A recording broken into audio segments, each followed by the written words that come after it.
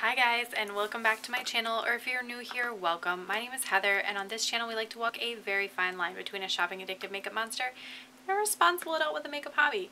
Now, I really enjoy eyeshadow singles, duochromes, multi-chromes, blush, highlight, bronzer, lip gloss, everything except pressed glitter. Today we are going to be doing a quick collection of my bronzers and individual contour products. So if that sounds like something you're interested in, stick with me. We're getting into it right now.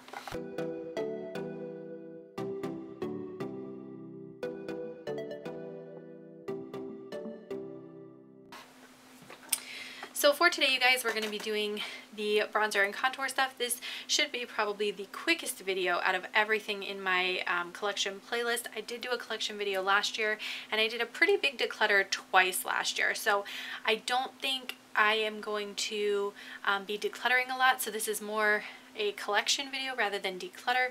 But I did want to show you, and if there's anything I need to pull out, I definitely will. So with that said, the first thing we'll talk about is this Revolution. This is actually an eye bright under eye brightener, but I've been using it kind of like the Charlotte Tilbury, what do they call it, magic wands or whatever, the contour one.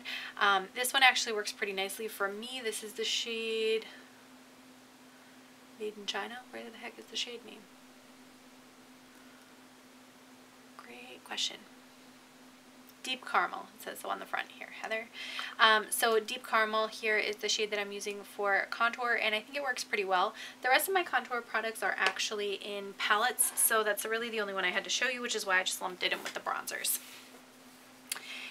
Flower Beauty Heat Wave Bronzer. This is one of the best bronzers I've found on the market. I've made huge dents in it, and you can barely tell because it's a baked product. But this is just absolutely a delightful product to use. I really enjoy every time I use it. So I will definitely be keeping this one, even though the packaging is enormous and ridiculous. Tower 28 bronzer. I actually have two of these floating around because one arrived broken, so they sent me a second one for free, which I really appreciated, so thank you, Sephora, for that. This is the shade West Coast. This is the Bronzino bronzer. I really, really like this bronzer, so I'm gonna, goodness, Heather, I'm gonna keep that one. This was actually in the ColourPop, in the highlighter video, but it's the shade Wisp. It's a Super Shock Cheek, and I think it would serve me better as a luminous bronzer, so I did go ahead and just move it over, but I'm definitely going to be keeping that one. I have a couple little mini ones here. This is the Too Faced Chocolate Soleil bronzer. Still smells like chocolate. It looks absolutely beautiful in the pan, so I'm going to keep that one. And then I just picked up this Marc Jacobs one with the last Sephora VIP sale. There was like a little set there, so I'm going to be keeping that one as well. I have one of the Nabla bronzers, which a friend of mine got for me, and it was just the sweetest gift. This is the shade Ambra. I really enjoy this bronzer, so I'm definitely going to be keeping it, and as you can see, I've made a pretty good dent in it. You can almost not see the name anymore because I've been using that one pretty consistently. This Too Faced Place Bronzed Palette, I really like this. This is actually the medium shade, which had I had the option for the light shade, I may have gone for that one, but I do think these shades work really nicely for my skin tone, especially with a light hand, so I'll be keeping this one as well. Very lovely packaging too.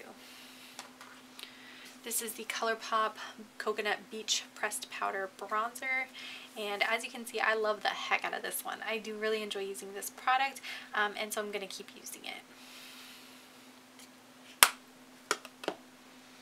I have the Ofra River bronzer. If you guys haven't already noticed, I do have the whole collection from the original Samantha March collab.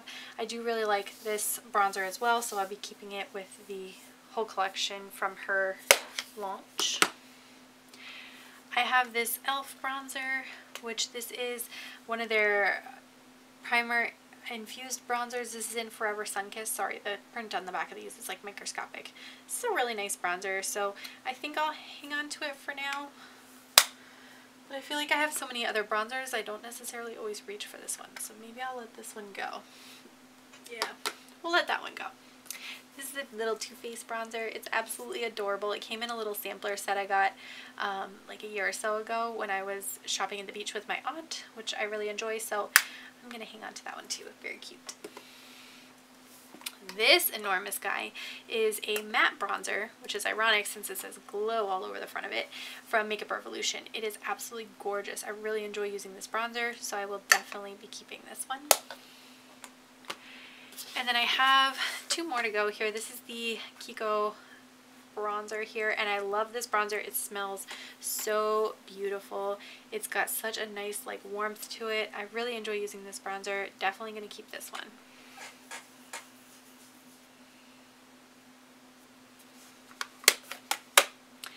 Do not love the packaging though. This packaging is enormous for how small the product is. And then this is the Soul Body Cream Bronzer, and this is in the shade Light. I do really enjoy this one as well, so I'll be keeping that one too. So I think I only got rid of 1 bronzer, and this video is going to be probably the shortest one out of all my makeup collection because I haven't really like started falling in love and being obsessed with bronzers the way I have with other parts of my collection.